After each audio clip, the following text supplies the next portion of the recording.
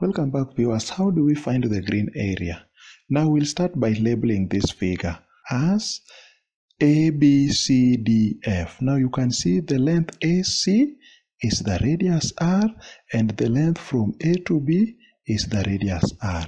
Now, what have you noted here? Triangle ABC is a right angle triangle, and the length AC is the radius, meaning it is equals to the length AB, which is also a radius. So if the angle at vertex A is 90 degrees, then it means the angle at vertex B and the angle at vertex C are shared equally because both of them are subtended by the radius R. So it means the remaining 90 degrees will be shared equally into 45 degrees, 45 degrees.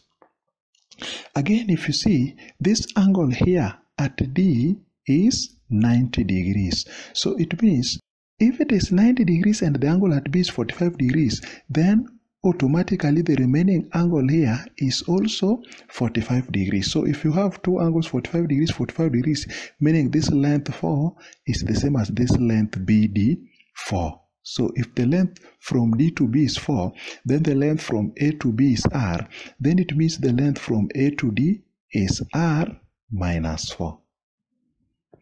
Now, if you look at triangle AFD, the triangle AFD is a right angle triangle at D.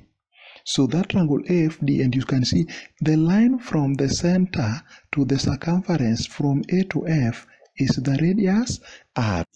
Now, triangle ADF is a right angled triangle. So if you use Pythagoras theorem, you can see A to F is the hypotenuse. So hypotenuse squared, A to F squared, is AD squared plus FD squared, using the Pythagoras theorem. So the length A to F is the radius R. So that means R squared is equals to, from A to D we found was R minus 4. So that is R minus 4 squared, then plus from F to D is 4 plus 4, that is 8. So FD squared is 8 squared. So if you open this bracket, remember this is R squared, you get R squared is equals to R minus 4 squared. If you open that bracket, you get R squared minus 8R plus 16, then at the end there plus 8 squared. So what happens here? You see, R squared will cancel out with R squared. This R squared on the left will cancel out with R squared on the right.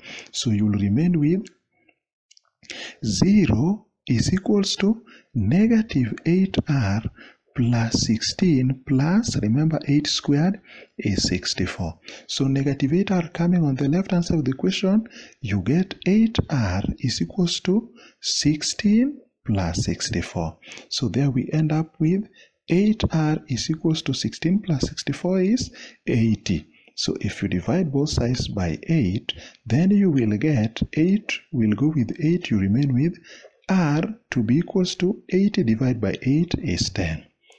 So once you found the radius to be 10, now what is the area of the green region? The area is a quarter circle, and you know the area of a circle is given as pi R squared, then divide by 4, because the green area is a quarter circle.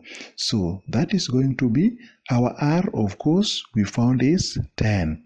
So that is pi, then our R is 10 squared over 4. So what do you get there? So you'll get the area to be 10 squared is 100, that is 100 pi over 4, which is equivalent to 25 pi units squared. So that is how to determine the area of the green region. Thank you for watching, and don't forget to click on our next video on the end screen.